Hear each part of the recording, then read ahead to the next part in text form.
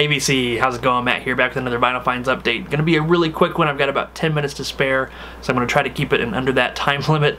Fingers crossed anyway. I know I tend to get a little rambly, and I'm doing it right now. So, one more thing too, real quick. Well, two more things actually.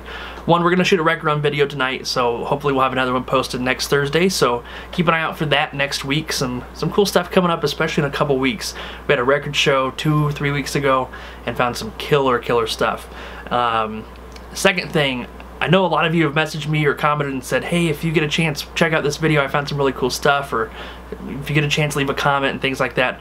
I will be able to, hopefully in 2 to 3 weeks, if things go according to how I have it all planned out. Should be caught up with work, done with video stuff from my summer gig, and caught up with other work stuff. So I'm out there lurking. I do try to watch as many as I can and things like that. I just don't always have a chance to comment. So fingers crossed in 2 to 3 weeks you'll start to have an onslaught of comments on me catching up on past videos and things like that. So just wanted to thank everybody for leaving comments on my videos and our record run videos, and the favor will be returned soon for sure. Got a couple online pickups here. I've had some good luck recently finding some rare 45s in thrift stores and estate sales and things like that. And I sold one a couple weeks ago, and by a couple weeks it's probably been about 6 to 8 weeks now, for 400 bucks. Yeah, I know, it was pretty awesome. So I did some online shopping, picked up a couple new albums and a couple other stuff that I wanted to get, and then I saved the rest for the record show. And then I put some more back in the bank. I didn't spend it all. I'm not made of money, so some of that did get put away in my savings account. But so this is kind of what that stack is from. My first sort of spending spree a little bit. Didn't go overboard or go crazy, but picked up some things I've been wanting for a while. With the exception of this first one. This was actually a pre-order from a few months ago. It just came in a couple weeks ago. This is Morgan Delt Phase 0 Neo-Psych. I really liked Morgan Delt's debut album. This one didn't quite click for me like that one did. This is a little bit more electronic based, dream poppy, has kind of a cool summer vibe to it, which is nice. It's just not what I was expecting it to be based off of his first album. Still like it, it's still enjoyable. It's just not, it's not as psychedelic as I was hoping for. It's a little more dream poppy, but I still do like that stuff. So this was the pre-order on red vinyl there. Came with a patch and a sticker and download code and all that fun stuff. Not a bad pickup. If you liked his first album, check this out. It may not be your flavor, but it's still worth checking out for sure. And then I picked up 2 albums by the same artist. The group is called the Monophonics. My friend Brian out on the East Coast kind of turned me on to these guys. This album is In Your Brain. They do a cover of Bang Bang on here that is just amazing. It's so good. Seriously, if you don't know these guys, check that track out. You'll want to buy the album immediately. This is a double album. It's just not a gatefold pressing. It's on clear gold or clear yellow vinyl. Yeah, when I heard that track, Bang Bang, I had to check out the rest of their stuff and fell in love. This is so good. Funk influenced psychedelia, nice soulful kind of vibe on a lot of tracks. Really heavy on the funk though, with some cool, like I said, psych elements going on. So good. Bang Bang is the standout on here. I really like Foolish Love as well, and there's a riot going on. Oh man, those tracks smoke. And then this is their second album, Sound of Sinning. Came out in 2015. This one is a gatefold. I'll show you there. Lion Eyes and Promises on side 1. Man, so good. On kind of a cool orange and red splatter vinyl. Cool colored stuff there. I don't know. I'm a sucker for the colored vinyl on new stuff. This is really good. Check these guys out if you're not familiar. Great new group. One of my favorites right now. Alright, on to the 60s stuff. This first one, this was kind of a flyer on eBay. I didn't really know anything about these guys. This is the Inner Dialogue self-titled album. It was $4 with $4 shipping on eBay. I looked it up on Discogs real quick, saw it was kind of a deal.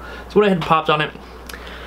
Wasn't in love with this. It's more folky, more pop than I was expecting it to be. It tends to get described online a lot as, you know, psychedelic. I need to quit looking at descriptors like that because everybody tries to sell stuff as psychedelic. But enjoyable for what it is though. It's kind of a light, airy, laid-back folk pop, folk psych-ish album. I guess the laid-back feel gives it sort of a psychedelic tinge to it, and it is a really nice, like I said, floaty, laid-back, kind of an airy album. Oh, Dr. Man. and I want to say Little Bits of Paper, and then the title track, Inner Dialogue, is pretty good too. Those are probably the 3 best tracks. I just got around to listening to it this week.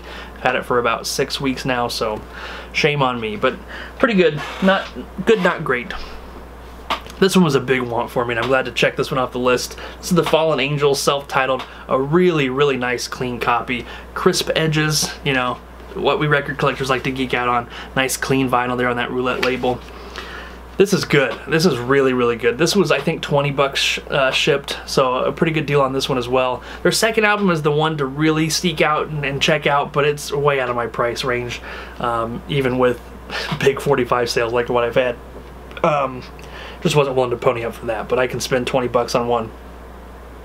Really, really good stuff. Painted Bird is probably the standout on the whole album. Room at the Top is pretty good as well. What's the other one? There's another one. I don't remember. Introspective Looking Glass, maybe. It's all good, though. Nice, deep, trippy stuff, but again, kind of a laid-back, almost a folk rock feel to a couple of tracks. Just outstanding. Like I said, the second album, check that one out if you're not if you don't know these guys. There we go, I'll spit it out. But overall, this first album is a really, really solid debut from kind of an underrated psychedelic band of the 60s. Cool, cool stuff there. And then my pony up. This is what I kind of saved up for.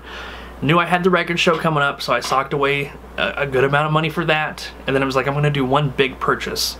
So Sam, the old psych professor, sent me a text. Was like, hey, on Discogs, they've got a copy of this VG. I think you should pop on it. I waited about a week, kind of mulled it over. I was like, do I want to spend the money on it? I think I do. So I popped on it. Paid 60 bucks for this. It's officially the most I've ever paid for an album by about double. For an original copy of the Zombies, Odessey, and Oracle. I had a second pressing, you know, like a 1969 issue with the second cover where it's just kind of zoomed in on this and it's kind of a black frame. I got that copy for 10 bucks, which was a steal, and I passed that copy along to the psych professor and picked this one up, like I said, 60 bucks. The cover, again, described as VG. I would say it's more VG minus. There's some edge wear and things, but the vinyl, oh, it's so nice. It's a very, very solid VG, closer to VG plus. And the cover art, it pops on the front, so it's still nice and crisp there. It's one of my top 5 favorite albums of all time.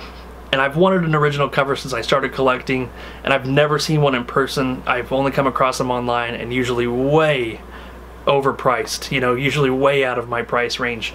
And so for 60 bucks total, it was 55 bucks with $5 shipping, so $60. I thought I've got to go ahead and pop on it when I've got the money and I've got the opportunity, because I don't know if I'm going to come across another copy in that condition for that amount of money, you know. So pretty happy with it, no regrets at all. Happy to pass along my other copy to Sam. I know he was happy with it. So, and that's an overall upgrade copy for me too. The disc is in better shape, the cover's in a little bit better shape. So really, really pleased with that, and kind of teased the record show. We saved some money up for that. If you follow the YouTube vinyl community on Facebook, you might have seen my record show haul. Some ridiculously killer stuff.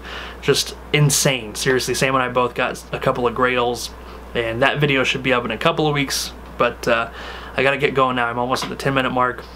I gotta go film a record run video and do the radio show. So we'll see you guys later. Take care. See you next time.